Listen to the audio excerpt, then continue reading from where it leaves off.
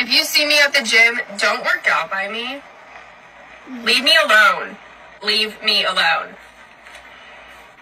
I'm not saying she knows me from YouTube. And this person just works out right by me. I'm on mile 4.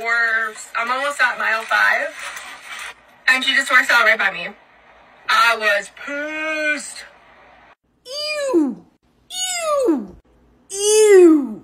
Your personality stank. Do y'all know that girl? Never seen her day in my life.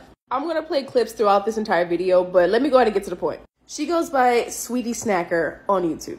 She has over 86,000 people following her there. So by the looks of it, she eats in her car and apparently she works out also. This video is kind of long, but I'll go ahead and brief it out for y'all. So apparently she's doing her run on the treadmill. And right next to her, someone decides to get on the next treadmill.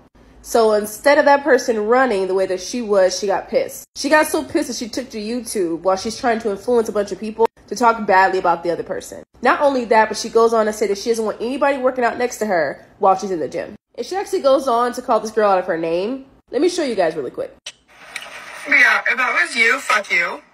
And I did call you a bitch. So apparently this girl works out at Planet Fitness. Don't they always? And to keep her safe, I will not put out her city and state. But I will say this. People like this do not deserve platforms at all. And I could also go on and say, people like this does not deserve to be in a public space like the gym. See, the memo is when you go to the gym, everyone shares that space. Now I can understand if the other person's distracting you, the other person's being nasty, rude, mean, the sweat is spilling all over you. I get it. But the person is minding their own business and working out right next to you on the equipment that they pay monthly for, on the piece of equipment that they're allowed to use, on the equipment that's highly functioning.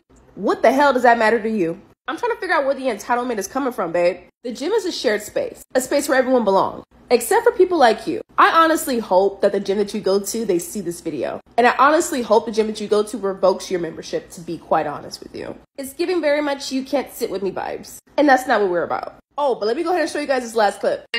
Don't you know that's my gym? Don't you know this is my world and you're just living in it? Girl, be for real. The crazy thing is that girl didn't even know the person that could have been next to them was probably very much so influenced by that person. And they probably were so excited to see them inside the gym. They probably were so motivated that you were running on the treadmill. They wish they could do that too. So they stood next to you to probably find some motivation.